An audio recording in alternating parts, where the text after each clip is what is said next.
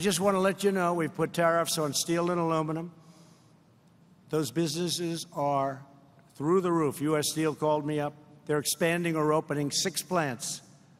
They haven't done that in 35 years. Georgetown Steel in South Carolina closed 4 years ago, closed and shuttered. They're open for business. 600 people. That's happening all over the country, all over the country. So I want to level out, and I'm doing it, level out the playing field. And all of the things you hear, some, I mean, frankly, the smart people love it. Some people don't understand it. But we're going to be treated fairly. When our great farmers in Iowa, Wisconsin, upper New York State, when we want to sell our dairy products into Canada, they charge us 275%. 275%. Essentially what they're saying is we don't want your product. Because who's going to pay that?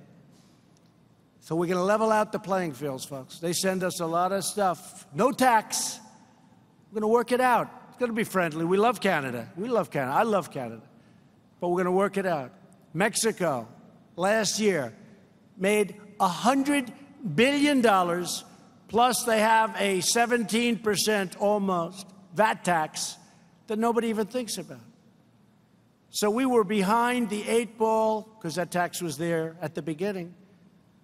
Right from the beginning, we were behind the 8 ball. Mexico wants to make a deal. We're going to make a deal with a lot of people. China. I have a lot of respect for China. I think it's great. And President Xi, I think he's great. He's a friend of mine. But we lost $500 billion over the last number of years. $500 billion a year. We've helped rebuild China. Someday they'll say thank you.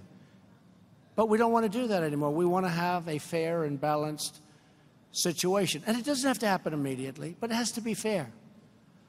Because our country has never done better than it's doing right now. European Union, last year, trade imbalance. We had a deficit of $151 billion.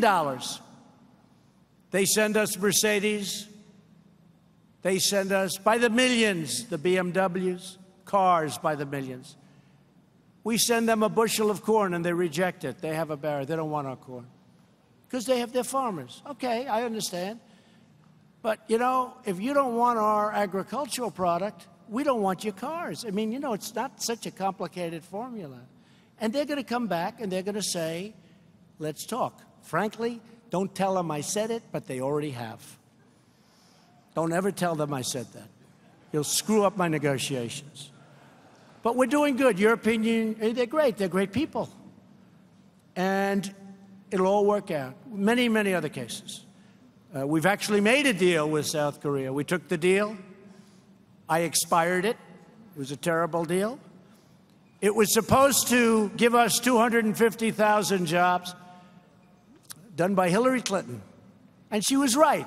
It did give 250,000 jobs. So she was right. It gave it to South Korea, not to us.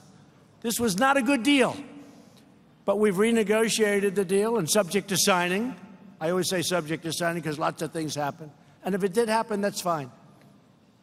But we made a new deal with South Korea. Wonderful deal for both. And our farmers now are protected.